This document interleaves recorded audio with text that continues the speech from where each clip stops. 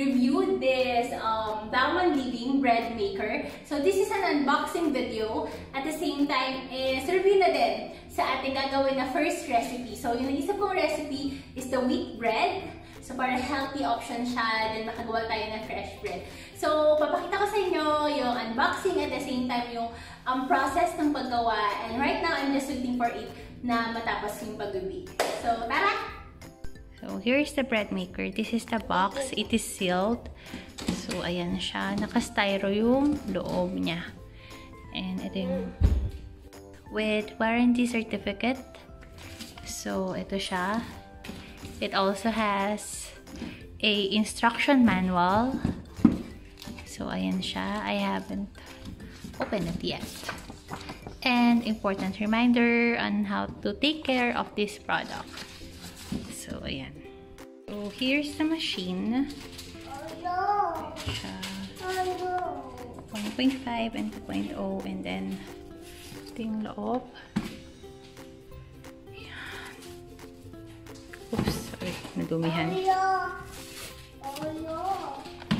Hmm?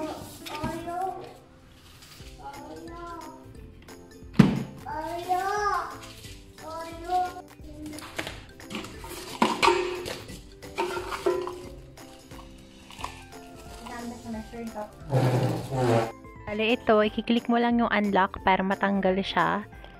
Yan. And then, may kasama na siyang blade, ilalagay mo dun sa loob. Pang knead. Tapos, may kasama na siyang manual. Then, sa manual, andito yung mga recipe. So, ayan. So, gagawin natin is yung wheat bread as requested by Sia. We will be needing 260 ml of water,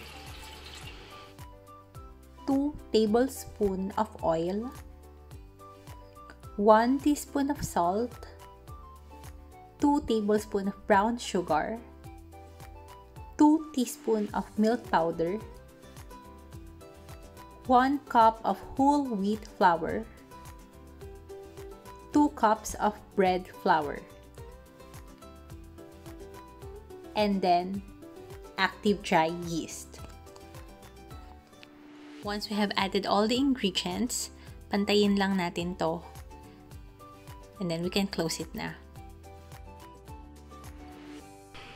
Here are the selections dun sa buttons. So, makita mo naman dito, clear and very straightforward yung instruction niya. So, we're going to make use of wheat bread. So, number 3 yung program niya. So, yun yung piliin natin. Oops, ayan. You can see in here all the 14 different functions. So, from 1 to 14, I'm going to choose number 3, which is the whole wheat, since yun yung finalo natin na ingredients. So, for this one, so, lagay mo lang yung third function. Nakalagay na siya doon, yung number 3 doon. And then, dito sa next na button, press mo lang siya kung 1.5 or 2 pounds. And then, ito is timer. Like, for example, you want to delay it the next morning, you can do it like for 10 hours para fresh and mainit pa yung bread mo the next morning. So, pwede rin siya. And then, yung selection for the toast function, kung gusto mo yung super toasted or yung gusto mo is yung sakto lang. So, pipili ka din dyan. After that, so I'm going to yung gitna yung pipiliin ko. Then, you can now press the play button. Makikita nyo, yung kneading, yung rice ng bread, and yung baking would take about 3 hours and 32 seconds. So, ayan na siya. Nag-start na siyang mag-knead. Dito sa display monitor naman kung ano na yung nangyayari. So, for this one, if you can see, knead yung nakalagay. Ayan. So, okay na okay to kapag ka nag-work from home ka and all. So, ngayon, nag-knead na siya. So, iwan natin siya syempre. Hindi natin hihintayin yung 3 hours, 32 minutes. So, best to kapag marami kang ginagawa, iwan mo lang dyan, then maluto na yung bread mo. You can see, rice na siya. First rice. So, ito na yung second rice at 2:18.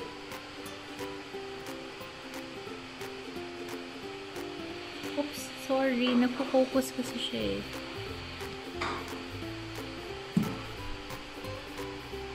Now, remaining time is 1:44. Ito na siya. Nag-rise na siya ulit.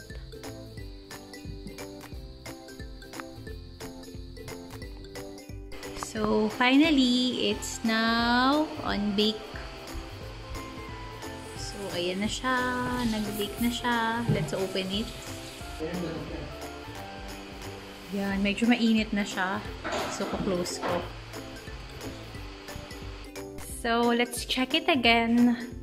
36 minutes to go. Nagbe-bake siya. Uy, mainit siya. So, close ko na lang. Medyo mainit. Nag-auto-focus yung ano. Hi guys! So, I'm back here at the kitchen. So, kaka-check ko lang. And yung time nito is 3 hours or more than 3 hours yung pag-bake ng wheat bread. And now, we are on the 35 minutes. So, nagbe-bake na siya.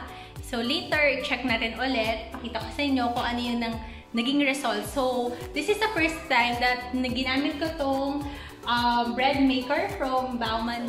Maluluto na yung ating bread and I'm just waiting for it. So, 25 minutes na lang siya. So, let's just wait. And yung narinig din sa background is si Siya. It's about sleeping time na yan. So, ayun. Update na. So, ayan. Auto-warm na siya. Tumunog na siya kanina.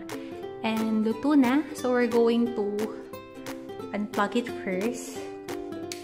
And then, we're gonna open it na. Nag-auto-focus lang tong phone ko. So, yan. Oh, medyo mainit siya. And meron siyang kasamang parang hook. So, ito yung gagamitin natin. And then, we're just gonna unlock it first. So, ito twist ko lang to. So first time, ayan. Ito, na-unlock ko na siya. So, be careful. Make sure na gumamit kayo na parang pot holder. And then, we're going to use and put it sa ating pinaka parang ano yun yung drying rack. So, wait lang. Kuha lang ako. Nalagay ko lang siya dyan para mag-circulate yung air. So, ito na siya. Ayan, ang ganda. Wheat bread. So, tikman na natin after 25 minutes. So, palabasin lang natin yung pinaka-steam. Okay. Let's eat it now. Oh, ano na natin yung bread. Medyo mainit siya. Ay, walang pot-holder.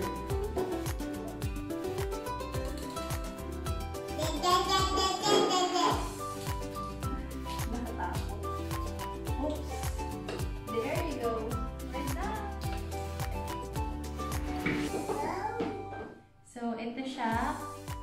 Ang ganda ng texture ng bread. Oh, you want, Sia? You want also?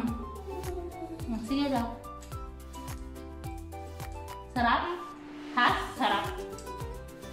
You like it?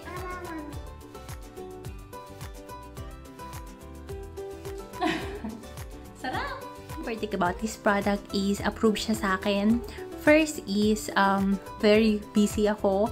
I'm working from home and then I don't have yaya. So, kung gusto kong gumawa ng bread and I want it fresh, easily ko lang siya magagawa. Parang gumamit lang ako ng rice cooker kasi isasalang mo lang yung ingredients. Tapos less yung hugasin.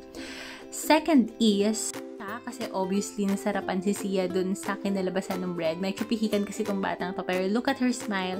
Sobrang nasarapan siya dun sa bread. Yung texture niya tamang-tama. Hindi siya matigas, hindi siya malambot. So, kuha niya yung texture na hinahanap ko sa isang bread. Wala isama tong video na to while I'm giving my feedback kasi nagulat ako na si Sia is gumagawa or nagre-record siya on her own. So, ayun, nakatipid kami sa time and yung sa ingredients, you can use the ingredients na meron ka. You can easily source it out kung anong gusto mo, kung wheat flour, bread flour, tapos alam mo yung ingredients na ginagamit mo.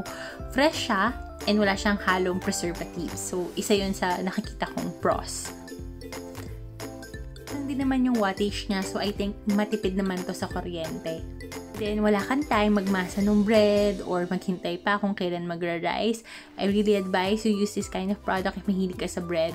Kasi, di ba, anytime, di ba, kung gusto mo ng fresh bread, hindi mo na kailangang lumabas pa or maghanap ng fresh bread, especially with the pandemic that's going on right now. We want everything to be parang made at home na lang, di ba? So, ayan, yun lang.